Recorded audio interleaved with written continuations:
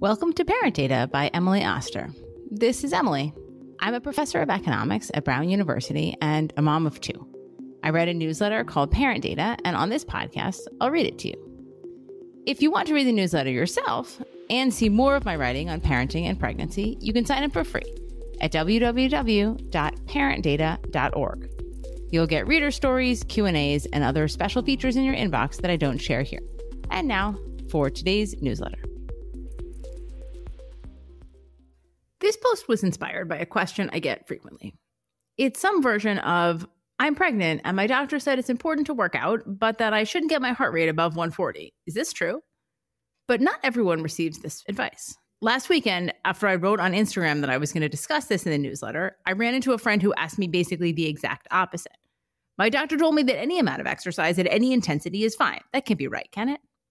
The fact that both of these pieces of advice are floating around is reflective of so much of the messaging of pregnancy. It's the reason I wrote Expecting Better in the first place. The feeling that conflicting advice like this couldn't possibly be reconciled until we understood where it actually came from. The spoiler for today is that the second version, the more or less anything is okay, is much closer to the truth. But we'll have a much easier time accepting and acting on that if we understand why. Today is a deep dive into these guidelines about exercise intensity. Apologies in advance to those of you who are going to ask why I didn't talk about weightlifting. I promise it's on the list for another day. Before getting into the studies of exercise in pregnancy, we need a little terminology about heart rates in people and also an understanding of the fetal heart rate. Your heart rate is a measure of the number of heartbeats per minute. A typical resting heart rate for adults is 60 to 100. Small children have faster heart rates on average. Your maximum heart rate is, as suggested, the maximum number of beats per minute you could hit. This maximum varies by age. The standard formula is 220 minus your age. So for a 40-year-old, the typical maximum heart rate is 180. Both resting heart rate and maximum heart rate vary across individuals. Resting heart rate is affected by physical fitness. Elite athletes typically have a lower resting heart rate, say 40 to 60 beats per minute.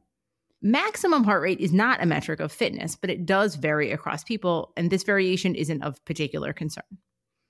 When we talk about limitations on exertion in pregnancy, they're sometimes discussed in terms of limitations on an actual rate, say staying under 140 or 150 beats per minute, and sometimes in terms of a percentage of the maximum.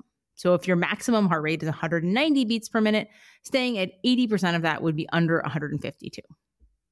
Turning to fetal heart rates.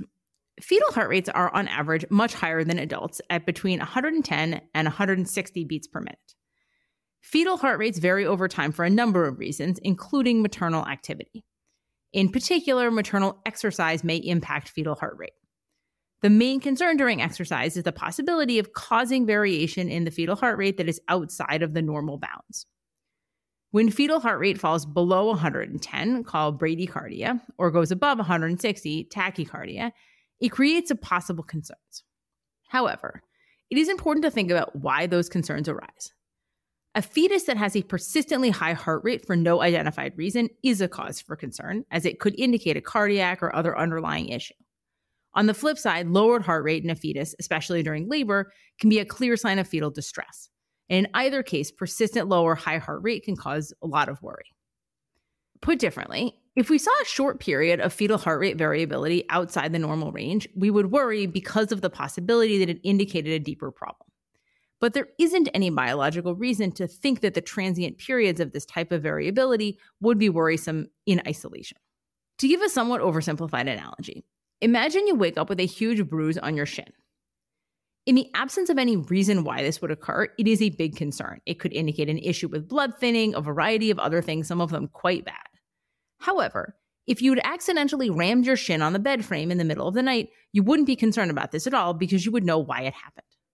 Much of the data below will be about the question of whether exercise changes the fetal heart rate outside of these normal ranges. But in a sense, it is not obvious we should be concerned even if it does, because short-term changes in fetal heart rate with an understood cause are not generally of significant concern. With that background, we can dive into what the data says about fetal heart rate and exercise. I found an excellent summary article on this, and I'm going to go through many of the studies it summarizes in detail. It's useful to start with a 1998 paper in JAMA, which is probably the origin of the advice on heart rate restriction.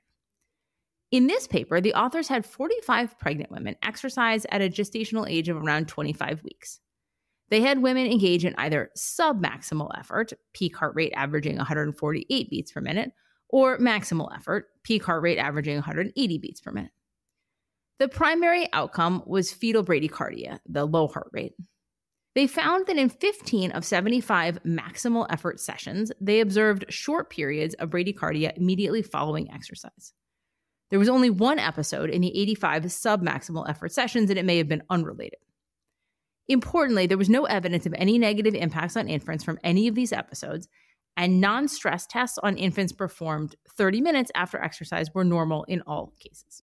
The authors of the paper caution against exercise at a heart rate greater than 150 beats per minute based on these observations, but it is very important to note that this conclusion rests on the idea that there is some negative impact of these short-term bradycardia episodes, which they and others do not have any evidence for.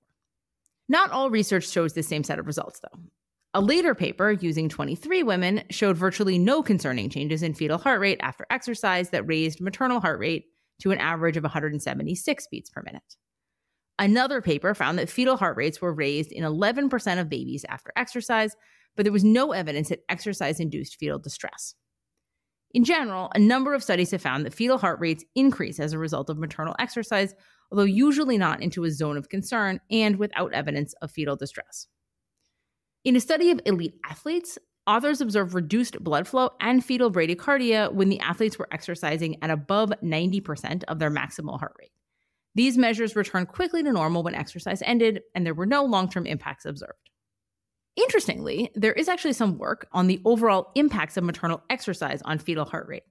The data suggests that fetal heart rate may be on average lower and more variable when mothers engage in regular aerobic exercise. This may actually have long-term benefits for health of the baby, although more needs to be done to understand that. Reading over all this literature, we are as usual left with the desire to have more data, but things do start to come into focus. Fetal heart rate does seem to vary with exercise. Increases and decreases in heart rate happen, although in a relatively small share, far, far less than half of women. There is little evidence of any of this for exercise in a submaximal range. Exercising at closer to maximal effort is more likely to lead to these transient changes, but they resolve quickly, and there is no evidence in any of what we see of any negative consequences for babies. As with almost anything, I can see some people reading this and deciding that keeping a heart rate below 150 feels best to them. I can see others, and I would put myself in this camp, saying that this makes them comfortable doing more.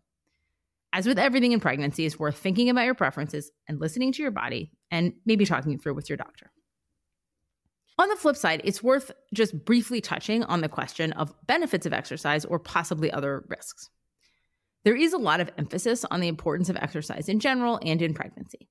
Exercise is generally good for you, even at quite moderate levels. It improves cardiovascular health, glycemic control, and so on. Exercise during pregnancy has similar impacts, and prenatal yoga in particular has some links to easier birth outcomes. You don't have to kill yourself to exercise. It's not some magic bullet, but it's definitely worth considering. The one significant risk to be aware of is the slightly higher risk for injury as your ligaments kind of loosen up a bit. If you run, bike, as you run and bike, just lighten up if you need to. I want to end with a wild story about measuring fetal heart rate during labor. This is a case report. The author studied one elite athlete during labor. During the first stage of labor, she cycled 26 miles on a stationary bike with only brief periods of rest. In contrast, I watched 26 episodes of Mad Men with only brief periods of rest. At 4 centimeters dilation, the authors put a heart rate monitor on the baby. The patient then did more exercise on the bicycle. The authors did not find any evidence of concerning heart rate variation, which was the primary measurement here. She then went on to deliver her baby. The baby was fine. I do not think this story really tells us anything. I just thought it was fascinating and kind of cool, and so I wanted to share. Childbirth, whether or not you bicycle through it, is a pretty badass thing to do. Thanks for listening. If you like what you heard, subscribe to ParentData in your favorite podcast app and rate and review the show in Apple Podcasts. You can subscribe to the whole newsletter for free at www.parentdata.org. Talk to you soon.